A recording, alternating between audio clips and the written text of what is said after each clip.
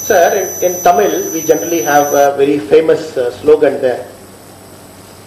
ஒருவருடைய மடியிலே கனமில்லை என்றால் வலியிலே பயமில்லை. If I can translate that into English, when you don't have weight in your stomach, you need not fear walking. Anybody who has got something to hide will always be fearful. For a thief, prison is fearful. For a cockroach, sunlight is fearful. For a pickpocket fellow, a person standing alone is fearful. That is how I see DMK. For DMK, corruption is an issue they fear the most. Not only now, right from Dr. MGR's allegation, early part of Tamil Nadu politics, then the Sarkaria Commission, first time, which actually tested the center-state relationship by the central government forming a commission of inquiry in Tamil Nadu. Right from there, DMK with respect to corruption is on the back foot, sir. Now, we are talking of a company called G Square. 2018-19, when you look at the revenue they were doing is 32 crore. Now the land holding parcel is exceeded 30,000 crore. So now you see a 3 years, this company might be in operation for a decade or so. How come in 2 years, 3 years, you have gone so high? This is number one, sir. Second, 6 months back in a press conference, I made a very specific allegation. The CDMA of Chennai, only for G Square you are giving approval with the data we have spoken. That to approval below 10 days you are sanctioning for G Square. For the other private companies you are not approving, which means CDMA itself is operating for one private enterprise. So there is so much that meets the eye. So though it could be a private company, the rate, the fast, the scale in which they extended the operation, not only in Tamil Nadu. When did they enter Karnataka after DMK came to power? When did they enter Telangana after DMK came to power? Now they are running operations in 4-5 states. That to the right that is happening by the central government is purely of theirs. We are a political party. In a political system, as a responsible opposition, we keep making our allegations, we keep making our own thing to the press and the public. Now you cannot equate BJP speaking and ride happening on G Square. Both are entirely different matter. And India is a system. It's not a banana republic. There is a court, there is a system, there is an appeal mechanism. I am very sure whatever the agencies will find, that companies would be accountable to that. Not only that, sir, they are also riding 2-3 auditors who are the personal auditors of DMK's first family. Not only that, they are riding a DMK's MLA whose son is alleged to have the middleman of all this operation for a long time. I am not saying this, the local press in Tamil Nadu is saying.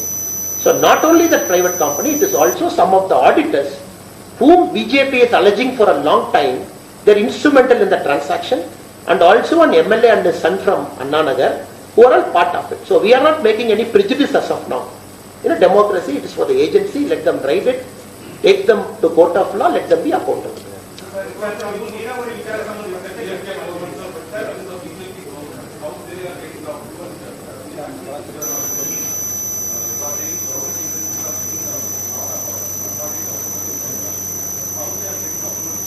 No, I don't have anybody getting approval in Karnataka, I don't have a problem. But in Tamil Nadu, if only you get an approval, I get a problem. If Purvankara gets approval in Bangalore, I am happy.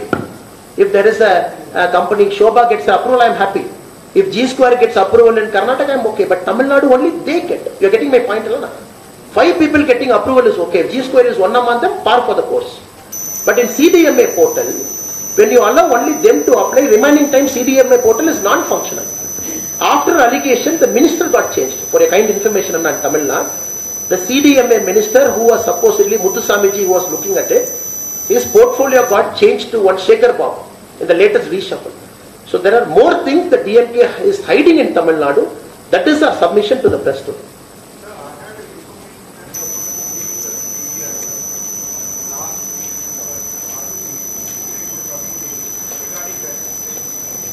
Sir, with respect to the sir's question is something different. Sir, in the Chennai Metro Phase 1 project that happened in Tamil Nadu, we have made a very specific allegation that the government of Tamil Nadu then, and because it's a special initiative project which was directly coming under the Chief Minister, our current Chief Minister, M.K. Stalinji, was the Deputy Chief Minister then.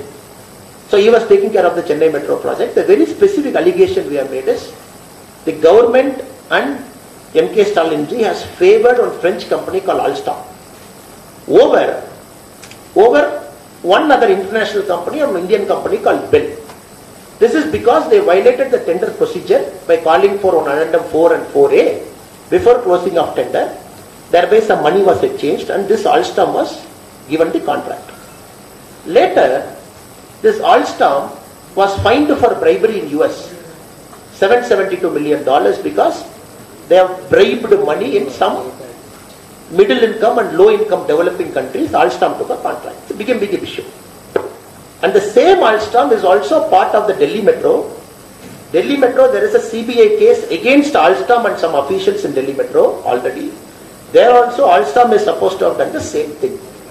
And in the press conference you have mentioned the two middlemen, one from Hong Kong, one from Singapore, who are involved in it and all. It's a big case. With respect to the CBI, again we have to understand, it's a process. It's a process. And there is no procedure that I come here and like a police station I go inside and give. It's a process. It has to go through a process. And as a citizen of a country, I am free to initiate a process. And CBI has to go through it, study it. If there is a merit, then they do something called a preliminary inquiry. Then there is a merit, it gets converted to an FIR. So we have initiated the process as a citizen. Any recording that comes in the public domain, you email to them, everything is taken on record. They do a preliminary inquiry, then only they register. CBI just don't register any case. They do a PE case based on evidence. So I am just hoping like you that our allegation has got merit and CBI would act on DMK very soon. Sir ಈಗ ನೀರಾವರಿ ವಿಚಾರ ಸಂಬಂಧಪಟ್ಟಂತೆ ತಾವು ಪ್ರಸ್ತಾಪ ಮಾಡಿದ್ರಿ. ಮೇಕೆದಾಟು ಯೋಜನೆ ಆಗ್ತಿದೆ, ತಮ್ಗೆ ಕೂಡ ಗೊತ್ತಿದೆ, ತಾವು ಕೂಡ ವಿರೋಧ ಮಾಡಿದ್ರಿ, ತಮಿಳುನಾಡು ಸರ್ಕಾರ ಕೂಡ ವಿರೋಧ ಮಾಡಿದ್ರು. ಈಗ ನೀವು ಚುನಾವಣೆ ಸಹ ಉಸ್ತುವಾರಿ ಆಗಿದ್ದೀರಾ, ನೀವು ಆ ಯೋಜನೆಯನ್ನು ಸ್ವಾಗತ ಮಾಡ್ತೀರಾ, ವಿರೋಧ ಮಾಡ್ತೀರಾ ಸರ್? ಸೆಂಟ್ರಲ್ ಗವರ್ಮೆಂಟ್ ಏನ್ ಡೆಸಿಷನ್ ತಗೊಂಡಿದ್ದಾರೋ ಅದೇ ಡೆಸಿಷನ್ ನಮ್ಮ ತಮಿಳುನಾಡಿನಲ್ಲಿ ಕೂಡ. ಪಾರ್ಲಿಮೆಂಟ್ ನಲ್ಲಿ ನಮ್ಮ ಮಿನಿಸ್ಟರ್ ಏನ್ ಹೇಳಿದಾರೋ ಅದೇ.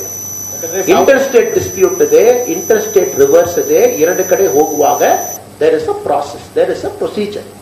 Especially lower riparian states, ನಾಳೆ ಕರ್ನಾಟಕಕ್ಕೆ ಮೇಲೆ ಒಂದು ಸ್ಟೇಟ್ ಇದೆ, ಅಲ್ಲಿರೋದು ನೀರು ಕರ್ನಾಟಕ ಒಳಗಡೆ ಬರ್ತದೆ. They want to build a dam, everything has to go through the Interstate River Dispute Act. ಆ ಪ್ರಕಾರ ಹೋಗಬೇಕು. So we are very clear, Karnataka, Tamil Nadu, Puducherry, Kerala, whatever the future thing also, everything has to follow the law of this land. ಅದು parliament ನಲ್ಲಿ clear ಆಗಿ ಹೇಳಿದ ಮೇಲೆ supreme court ನಲ್ಲಿ ಕೂಡ ಒಂದು ಪ್ರೈವೇಟ್ ಪಿಟಿಷನ್ ಅದೇ ಹೇಳಿದ್ದಾರೆ. ಸೊ ಇದೇನು ಅಣ್ಣಾಮಲೈ ಹೊಸದಾಗಿ ಹೇಳ್ತಾ ಇಲ್ಲ, ಅಣ್ಣಾಮಲೈ ಹೊಸದಾಗಿ ಹೇಳ್ತಾ ಇಲ್ಲ. It is all part of a process. It has to follow a process. ಆ ಪ್ರಾಸೆಸ್ ಪ್ರಕಾರ ಹೋಗ್ಬೇಕು. If somebody is building A dam, somebody is not building A dam.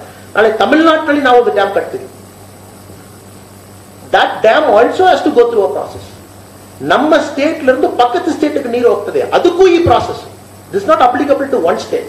So ದಯವಿಟ್ಟು ತಾವು ಇದು 1, 2, 3 ನೋಡಬಾರ್ದು. It is applicable in the future to Tamil Nadu also. ಇವತ್ತು it is applicable to Karnataka also. ಏನ process ಯಾರು follow ಮಾಡಿಲ್ಲ ಈ democracy ನಡೆಸಲಿಕ್ಕೆ ಆಗಲ್ಲ. ಸೊ ಅದೇ ಸುಪ್ರೀಂ ಕೋರ್ಟ್ ಹೇಳಿದ್ದಾರೆ, ಅದೇ ಪಾರ್ಲಿಮೆಂಟ್ ನಲ್ಲಿ ಮಿನಿಸ್ಟರ್ ಹೇಳಿದ್ದಾರೆ, ಅದೇ ಇಲ್ಲಿರುವ ಪೊಲಿಟಿಕಲ್ ಪಾರ್ಟಿ ಎಲ್ಲ ಒಪ್ಪಿಕೊಂಡಿದ್ದಾರೆ, ಅದೇ ತಮಿಳುನಾಡಿನಲ್ಲಿರುವ ಪೊಲಿಟಿಕಲ್ ಪಾರ್ಟಿ ಒಪ್ಪಿಕೊಂಡಿದ್ದಾರೆ.